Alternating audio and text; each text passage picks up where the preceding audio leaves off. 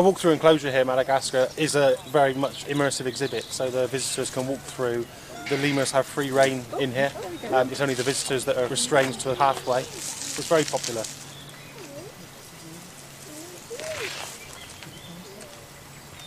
We have 4 different lemurs that share the main walk-through. We have red-bellied lemurs, ring-tailed lemurs, black lemurs and collared lemurs. And the shafaka, which are in a separate enclosure. Eventually we do hope to mix these in with the rest of the animals, but they're in a separate enclosure for the time being. There's a surplus of males in captivity and very few females. So we're attempting here to actually mix male shafaka together, which doesn't normally work because they're quite territorial and can be quite aggressive. They do wrestle from time to time. You see them rolling around on the floor or up in the branches, and it really is just play fighting. There's no aggression between them at all. They actually seem to get on really well. But they're still young for a shafaka, certainly. They're both 3 or 4 years old. In the wild, they probably wouldn't live much past 10 or 11 or so, and in captivity, because they're looked after and they get medical care and that kind of thing, they can live well into their late 20s, maybe even into 30 if he's lucky and healthy.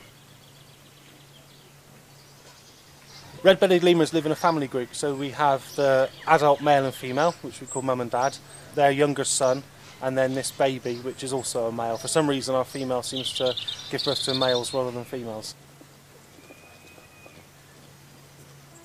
It was born in April, doing really well. The babies do develop differently to other lemurs, and she carries it around a lot more. She only tucks it into her thigh, but it is getting to the age now where it's learnt that it's got back legs and it knows how to use them, so it jumps around between the trees, and it's just learning to be a lemur, really.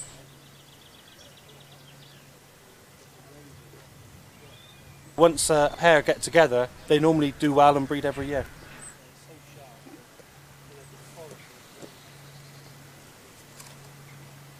In our ringtail group, we actually have 9 plus a baby. We had a bit of an argument a couple of days ago, which happens in lemur groups. They're quite complex social groups, and one of them got picked on a little bit. She's been seen by the vet, she's absolutely fine. But they're actually shutting at the moment just so they can bond together again, so tomorrow morning they'll all be a happy family again.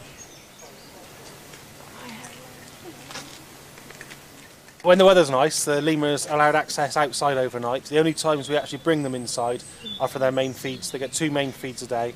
So we bring them inside so we can feed them, we can check them for any wounds or any injuries, check babies that have been born. And then when it's a nice day, they go straight back out again and they can spend the whole night outside.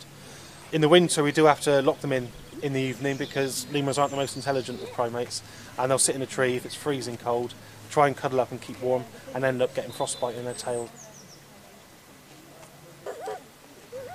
Lemurs are very popular animals. People are very attached to lemurs and they want to treat them like babies and cuddle them. They've got long fur and they're quite cute looking, but they have got big teeth.